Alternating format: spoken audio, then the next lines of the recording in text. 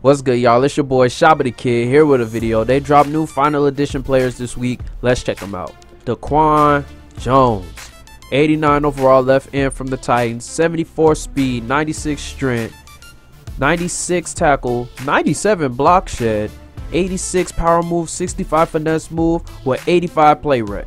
Next up, Dante Moncrief from the Colts, 90 overall wide receiver. This man has 95 speed, 92 catch, 95 spectacular catch with 93 release, 85 route running, 92 catch in traffic with 96 jump. His elusiveness is so low, but the release is really good.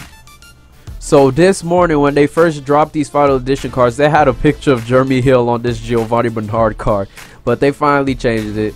So it's 92 overall Giovanni Bernard from the Bengals, 93 speed, 99 agility with 97 acceleration, 95 carry, 97 ball carrier vision, 94 elusiveness, 66 truck with 99 juke move. You know this dude is made to be elusive, and he has the agility. So if you want you a little shifty backs, a third down back, this is the dude to get.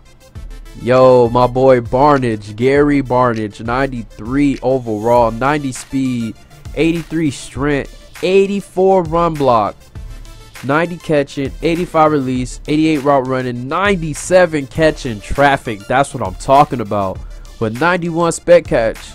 Low key, this is a good corner right here. Darius Slay, 94 overall from the Lions. He has 97 speed, 95 acceleration, 94 agility, 95 man, 94 zone, 85 press, 91 play rec with 77 catching. They started to really put in these good cornerbacks now to catch up with the offense. This dude with the 97 speed and the 95 man, it goes really hand in hand. It's really good. And with the 91 play rec, he'll jump passes and all of that too. And next we have my favorite pass rusher in the game, Justin.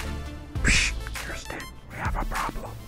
Justin Houston, 97 overall. This man has 87 speed, 90 strength, 93 acceleration, 94 tackling, 90 play rec, 97 block shed, 99 pursuit with 94 hit power. I heard this dude has like 90 in both categories. He has 90 finesse move and 90 plus 99 power move and 90 finesse move. That is crazy, man.